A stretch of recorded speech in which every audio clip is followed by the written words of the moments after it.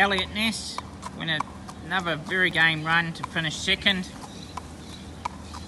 The winner just got into a lovely spot on the fence and we sat outside him, and we had to go round the horse at the top of the straight, and he just carted us a bit wider. I think that was the winning difference. The winner had the softer run on the fence, but it still might have had more at the finish anyway. But we're certainly going two very good races so far here in Singapore. So at this stage I'll just freshen them slightly and run Sunday, April the 24th, Saturday, April the 24th, and a restricted maiden 1100 on the poly. There's only a 1400 metre in 2 weeks' time, and I did speak to Vlad, and he thought the better option was coming back to 1100 metres.